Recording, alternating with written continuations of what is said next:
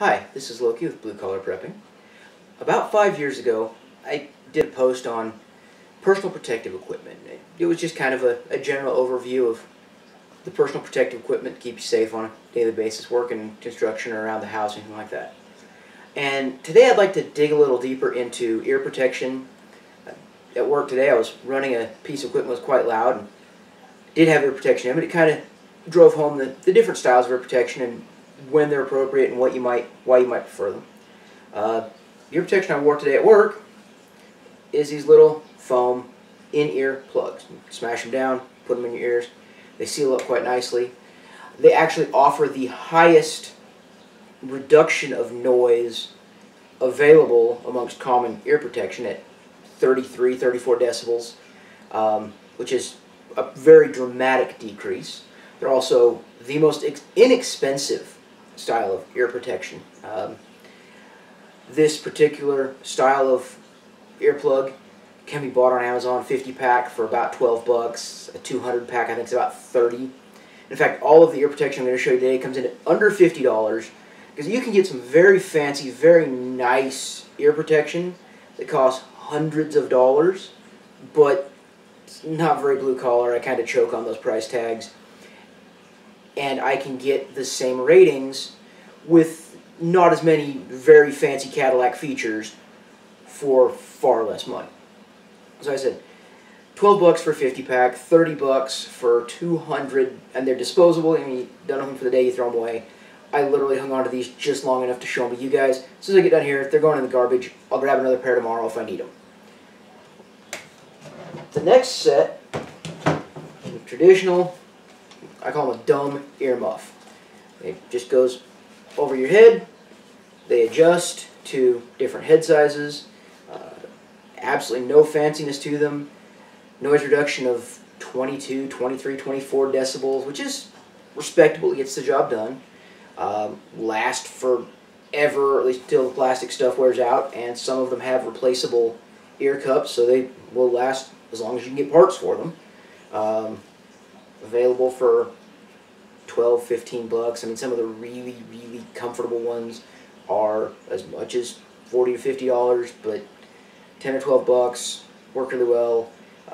I do use them for shooting mostly, yard work, things like that. Downside to this style of muff is it is a very large cup to insulate your ear, so it doesn't work as well if you're getting down on a rifle. It can interfere with your cheek weld. But for yard work, construction, things like that, they work wonderfully, and they're cheap enough that if they wear out, you can buy a new pair. On the much fancier end is an electronic set of ear protection. And this set has a microphone on each side and a control right here to adjust the volume. Volume controls, right? Pretty cool. So, again, fits over the head, adjusts down. You turn it on, and it activates a noise-canceling circuit as well as an amplification circuit.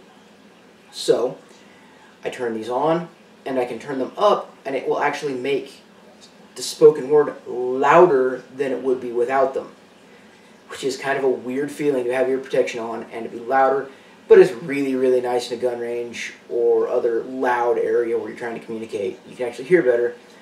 But if it receives a sound input on the microphones louder than a set point, it actually cuts all of the sound out and goes to a completely dead ear protection mode. Give you the same 22 to 24 decibel noise reduction rating as the other muffs do, but this one actually doesn't impede your ability to hear and a lot of your situational awareness. I can actually wear these while I'm hunting because I can hear animals, I can hear things move until I fire a shot and they cut out. They also have a headphone port on them, so if I'm doing yard work with them on and I want to listen to music through them, I actually can run a 3.55 or 1/8 inch headphone jack down to my iPod and I can listen to music, and if something loud goes on, they cut out. Again, about 50 bucks on Amazon, or sometimes you can find them as low as 35 or so if you catch them on sale, local sporting goods store, or sometimes on Amazon. Very well worth it. You'll notice they are a much slimmer ear cup because they don't rely on the space and the air as much as they do the noise cancellation circuit to protect your hearing. There are two other kinds of ear protection I don't have handy. There is a reusable in-ear, like a plastic earplug. You can reuse them, so they're not as disposable. They cost $10, $12. You can use them for a month, whatever. When they get grody, nasty, you can't clean them anymore, you just throw them away, buy a new pair. There's also an in-ear electronic style noise canceling, so very similar to these muffs, but fit in your ear, like I said, the Apple iPods, I think they call them, or iBuds, whatever they call the ear pod things for the iPhones, or the Galaxy Buds, and they have that same noise cancellation circuit, and they seal up tightly to your ear canal, and that's where they get the noise reduction. Those aren't going to be a 33, they'll be in the 20s. And when you buy ear protection, you look at, it'll say NRR, noise reduction rating, and that's the decibel rating that it will drop off. Decibels are a logarithmic or exponential scale. I don't completely understand, but you can see the chart. If you Google decibel chart, it'll tell you what different decibels are. Jet takeoff, gunshot, rock concert, the thing that has damaged my hearing more than anything else. And that will tell you, hey, I can take it from, say, a jet taking off to a rock concert, or a rock concert to a loud conversation. And that's how far it's bringing it down to protect your hearing. And the in-ears, because they seal up better, they give you a higher NRR, but they're not as comfortable. Wearing those all day starts to get old, they start to hurt.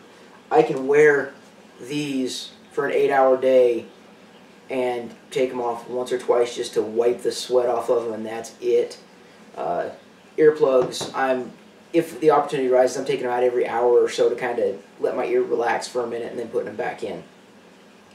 So check your NRRs, figure out how much you need, and how long and how often you're going to be wearing them, and use that to make your decision when you're purchasing your hearing protection. But for the love of all you hold dear, please use it. You only get one set of ears, and otherwise you end up like me, middle-aged, and your ears are shot, and you have a constant ring. Because I didn't use ear protection when I was younger. So learn from my mistakes, please. Invest in some good ear protection and use it.